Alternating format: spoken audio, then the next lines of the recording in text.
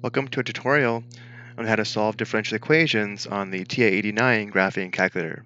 We're going to be solving first-order differential equations, though the same method can be used to solve second-order differential equations. Let's start a new problem by pressing second F1, number 2 for new problem, and then enter. And now we'll be solving these differential equations using the DE solve function under the calculus menu. So we'll press F3 for the calculus menu, and the DE solve function is at the very bottom, or if we want, we can press the up arrow instead of down. Notice how it's the very last option, option C. Because we have this highlighted, we can press enter. And now we enter the differential equation, y prime equals 3x squared. So y, the prime is second equal sign. And then we have equals 3x raised to the power of 2, comma, we enter the independent variable, which is x, comma, the dependent variable, which is y, close parenthesis, and enter. Notice here we have an @1. This stands for the constant, and therefore the general solution is y equals x cubed plus c.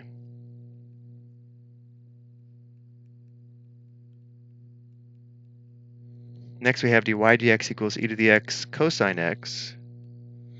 So we could edit this previous entry, but let's go through the process again. We press F3 for the calculus menu. We could scroll way down or just push the up arrow. Select option C by pressing enter.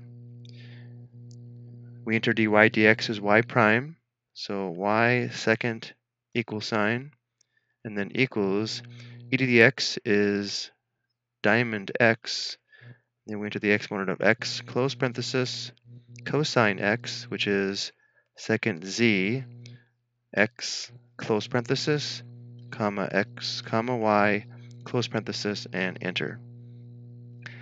Notice how we have this arrow to the right, which means there's more to the solution to the right. So if we press the up arrow and then right, we have @2, which means plus c. So we can write the general solution in various forms. Let's write this as y equals 1/2 e to the x cosine x plus 1/2 e to the x sine x, and then of course plus c. Of course, we could also factor out 1/2 e to the x, but we'll go ahead and leave it in this form. Looking at the next differential equation, we have dy dx equals xy. It is important for this differential equation that we enter xy as x times y. So again, we'll press F3, up, enter, and then y prime for dy dx, so y second equal sign equals x times y, comma x, comma y, close parenthesis, and enter.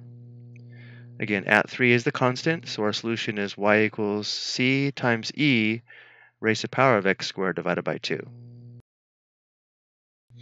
Finally, for the last differential equation, let's go ahead and just edit this previous entry. So I'll press the right arrow, then the left arrow till the cursor is to the left of the comma, then use this back arrow or delete key to remove the previous differential equation.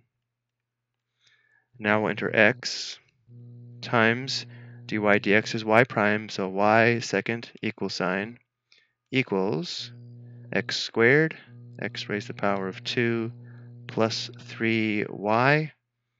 We already have the comma x, comma y, close parenthesis, so we press enter, and we have our solution. Y equals, @4 is c, so y equals c times x cubed minus x squared.